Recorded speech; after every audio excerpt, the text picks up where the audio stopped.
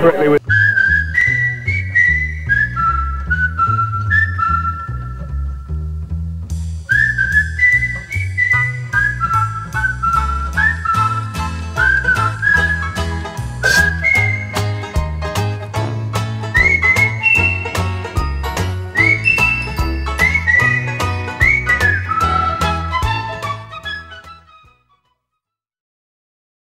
Good morning. It is Wednesday, July the 7th, 2021, and this is another edition of Cafe Devo, coming to you almost live from First Congregational Church in beautiful downtown Durand, Michigan. I'm Pastor Steve Wood, about 3 cups of coffee into my morning, and my pal Bugsy is hanging out here with me. I hope your Wednesday is going well. This is day 32 of our purpose-driven summer emphasis here at First Congregational Church, and we're reading from the book, The Purpose-Driven Life. It was written by Pastor Rick Warren and is copyright 2002, Zondervan Publishing. Romans chapter 12, verse 5. Since we find ourselves fashioned into all these excellently formed and marvelously functioning parts in Christ's body, let's just go ahead and be what we were made to be. God deserves your best. He shaped you for a purpose, and he expects you to make the most of what you have been given. He doesn't want you to worry about or covet abilities you do not have. Instead, he wants you to focus on what he has given you to use. When you attempt to serve God in ways that you're not shaped for, it feels like forcing a square peg into a round hole. It's frustrating and produces limited results. It also wastes your time, your talent, and your energy. The best use of your life is to serve God out of your shape. To do this, you must discover your shape, learn to accept it and enjoy it, and then develop it to its full potential. The Bible says, don't act thoughtlessly, but try to find out and do whatever God wants you to do. Don't let another day go by. Start finding out and clarifying what God intends you to be doing within the body of Christ and the local church. Begin by assessing your gifts and abilities. Take a long, honest look, maybe even today, at what you are good at and what you're not good at. Paul wrote, try to have a sane estimate of your capabilities. So make a list. Ask other people for their candid opinion. Tell them you're searching for the truth, not fishing for a compliment. Spiritual gifts and natural abilities are always confirmed by others. They can see it. If you think you are gifted to be a teacher or a singer and no one else agrees, guess what? If you want to know if you have the gift of leadership, just look over your shoulder. If no one is following you, you're probably not a leader. Ask questions like these. Where have I seen fruit in my life that other people confirmed? Where have I already been successful? Spiritual gift tests and ability inventories can have some value, but they are limited in their usefulness because they are standardized and they don't take into account your uniqueness.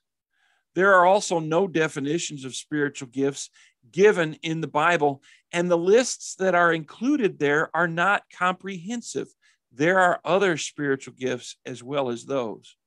Another problem is that the more mature you become, the more likely you are to manifest the characteristics of a number of gifts. You may be serving or teaching or giving generously out of spiritual maturity rather than because it is your spiritual gift. So the best way to discover your gifts and abilities is to experiment with different types of service. Many books get the discovery process backwards. They say discover your spiritual gift, and then you'll know about what ministry you're supposed to have. It actually works exactly the opposite way. Just start serving, experimenting with different ministries, and then you'll discover your gifts. Until you're actually involved in serving, you're not going to know what you're good at. You have dozens of hidden abilities and gifts you don't even know about because you've never actually tried them. So try doing some things you've never done before, no matter how old you are. Never stop experimenting.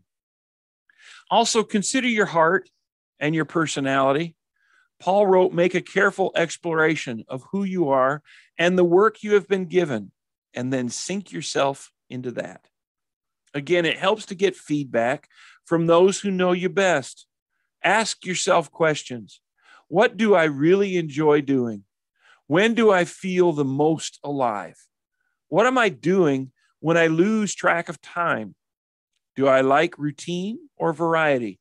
Do I prefer serving with a team or by myself? Am I more introverted or extroverted? Am I more a thinker or a feeler? Which do I enjoy more, competing or cooperating? Examine your experiences and extract the lessons you have learned.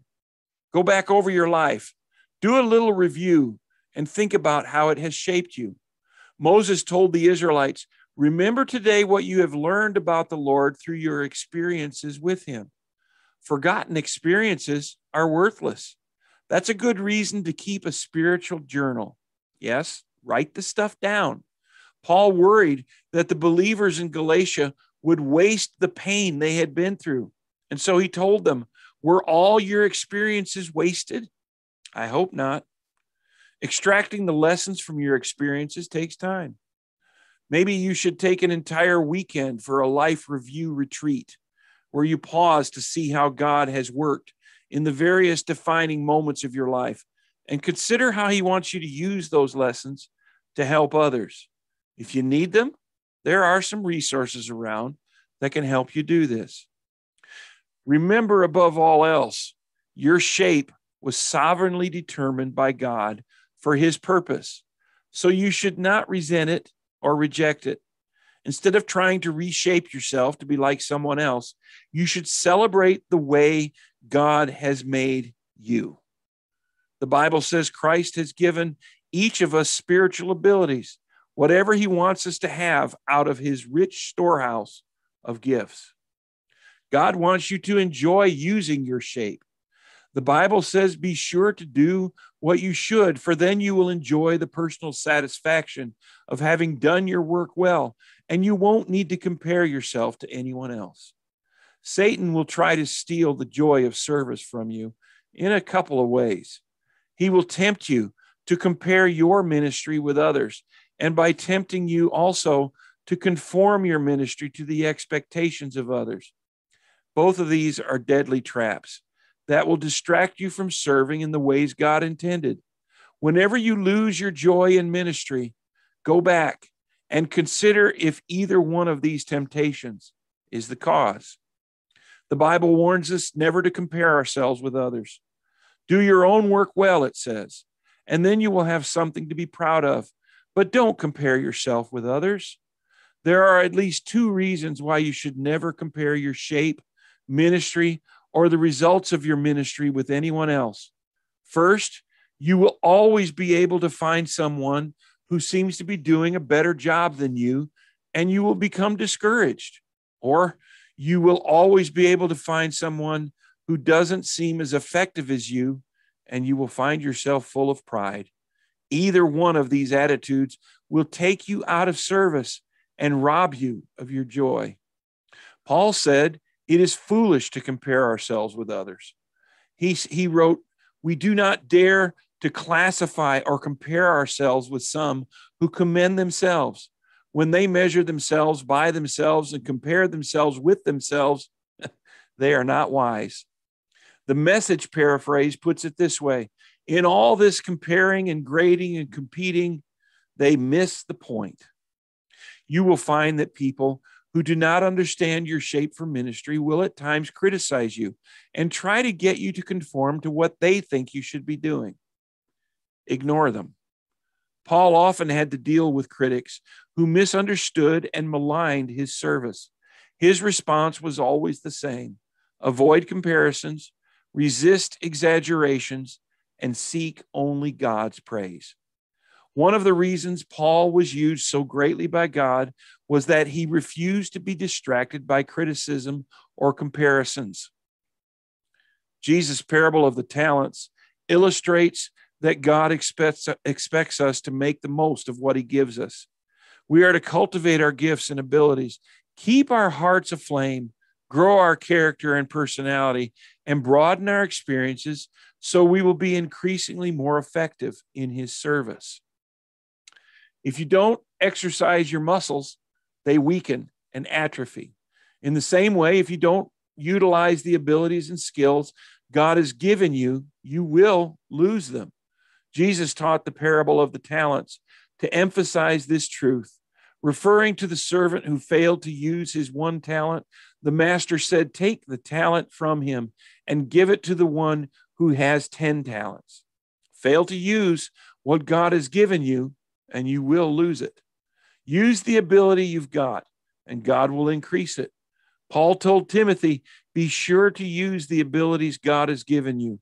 Put them to work." In heaven, you and I are going to serve God forever. Right now, we can prepare for that eternal service by practicing here on earth. Like athletes preparing for the Olympics, we keep training for the big day.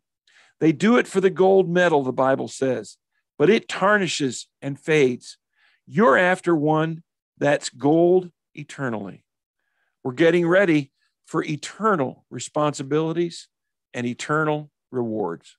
And so remember this: God deserves my best. We invite your presence this day, Lord.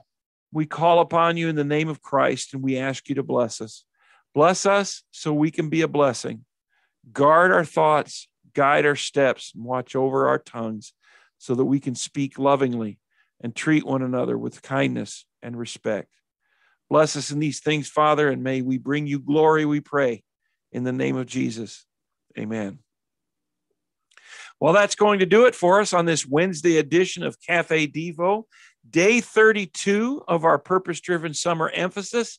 And oh, by the way, it's Brett Stull's birthday today. So join me in wishing Brett a happy birthday. For now, this is Pastor Steve Wood signing off. God bless you all, and I'll see you tomorrow.